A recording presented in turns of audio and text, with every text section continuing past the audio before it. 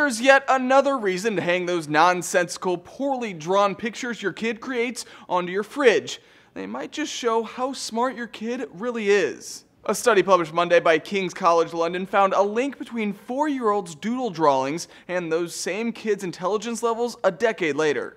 The study looked at more than 15,000 children. Parents asked each 4-year-old to draw a picture of another kid. Then the researchers graded the pictures on a scale of 0 to 12, giving points if the drawings had correct features like eyes, nose, mouth, and so on. The kids were given intelligence tests both at age 4 and age 14.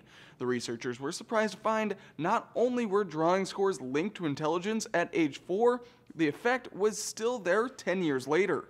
But there's no need to run out and sign your kid up for drawing classes just yet. The researchers say the correlation is, quote, moderate. Lead author Dr. Rosalind Arden spoke with Sky News. There will be many children who can barely put pen to paper who turn out to do brilliant things in later life. And as anchors at KUSI said, if your kid isn't a very good doodler, still don't worry. There's only a plus to this. There's no negative to this. There's no real negative to it. Live Science points out the Draw a Child test was first developed in the 1920s for similar reasons. But the researchers say it's the strong link between the drawings at age 4 and at age 14 that's surprising. Dr. Arden says because the sample size was so large, researchers are very confident with their findings.